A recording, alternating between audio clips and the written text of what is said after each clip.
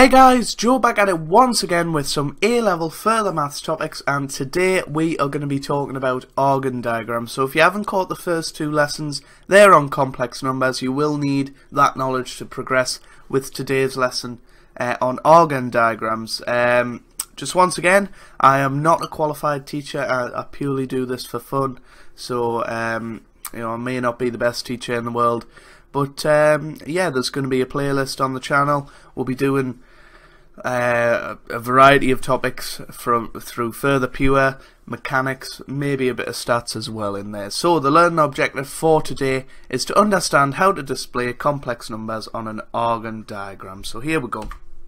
We know what a complex number is, and we've said it the last couple of lessons. Z equals x plus iy, where x is the real part and iy is the imaginary part.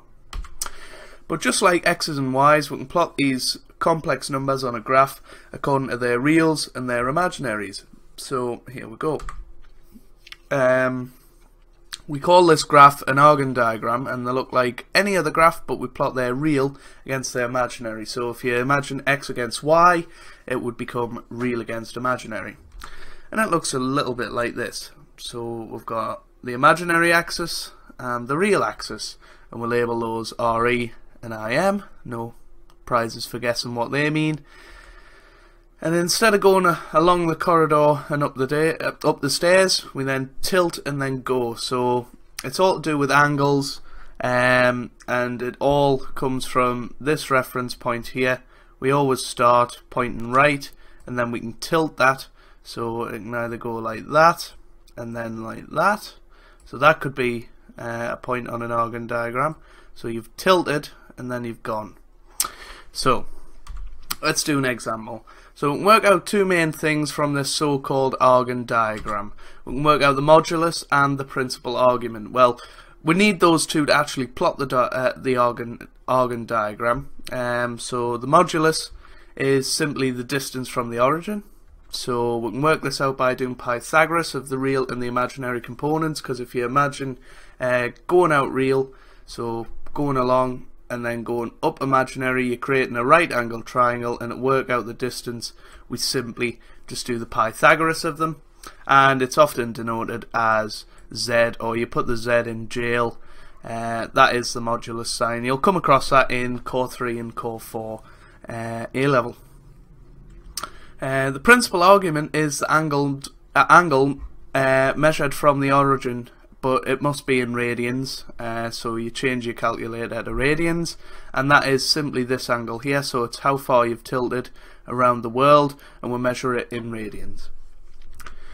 Working out argument is more difficult, as it all depends on its position from the origin, and it's often denoted as arg z. So just like sin z or cos z, it's arg z.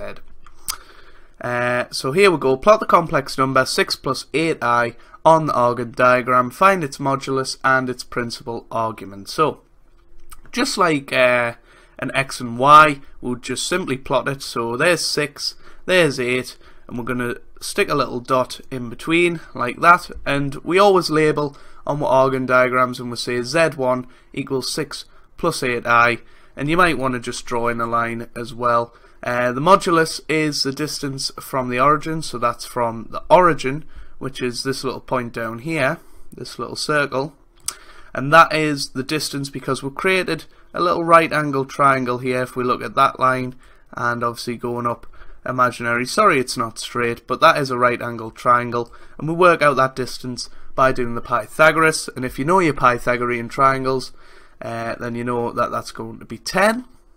So the modulus of z1 is 10, and the argument is the angle with reference to the origin. So we always start pointing this way. So you might want to just stick your arm there and just tilt it up, tilt it down, wherever it's going. So it's going to be that angle there, which is theta. And the arg of z1 is going to be the opposite over the adjacent, using standard trigonometry, and then shift tanning it. So that's known as the arctan of 8/6, which is 0.927. Remember, we are working in radians at this level of work, so just to be clear, You can convert degrees into radians by simply dividing by 180 and timesing by pi. That's another way to work out what radians are, just if you don't feel comfortable working in them, because I still use degrees really on the most famous radian sort of values. But yeah, so that's the first example. Now then, plot the complex number 4i on the Argand diagram, find its modulus and principal argument. Well, you might notice that there's no real component, so we'll just be simply going straight up, and 4's up there, and z2 equals 4i. Remember that the modulus is the distance from the origin, so we draw a nice line from the origin to the point, and we'll find it by taking Pythagoras. But if you're really clever, then you'll know that we've just walked 4 up the axis, so it must just be 4. The argument is the angle with reference to the origin. So remember, we always go right, and well, this means that this is a right angle. So yeah, 90 degrees, and 90 degrees in radian world is pi by 2. So there you go. Arg Z2 is pi by 2. Now then, plot the complex number -7 minus 24i on the Argand diagram and find its modulus and principal argument. So I think we should be pretty fine with plotting that like that. Remember that the modulus is the distance from the origin, so it's just that, and we take Pythagoras and get that. But remember, the argument is the angle with reference to the origin, so if we start this way, we do that. We can either tilt all the way around, or we could be cheeky and just tilt this way. But we're going to have to do something to that answer if we do it that way. And that's the way real mathematicians do it.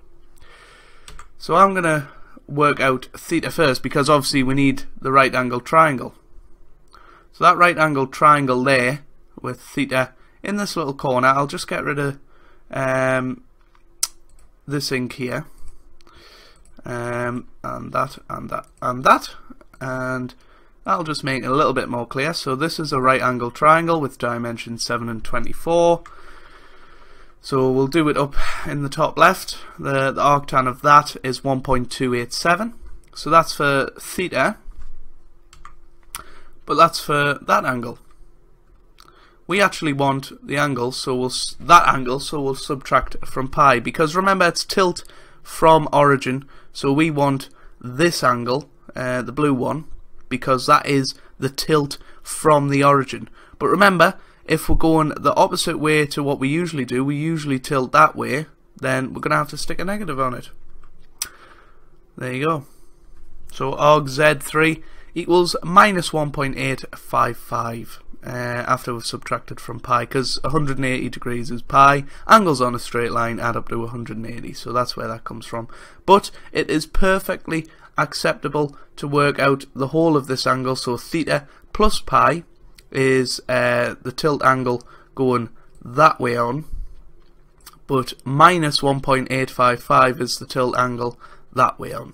So this is generally how we would do it, but I'm sure you wouldn't lose any marks for doing it the other way. You just look a bit clumsy. And that is that. So a bit of a quicker lesson there. I wasn't expecting it over so quickly, but hopefully you guys have found this helpful. Obviously, please leave a like if you did. You know, it'll let us know that these lessons are of a good quality. Let us know your feedback down below, and if you have any questions about modulus and argument and Argand diagrams, then leave them down below and I'll be sure to answer them. So thank you very, very much for watching, and I hope it's helped, and I hope you're having a great day. Goodbye.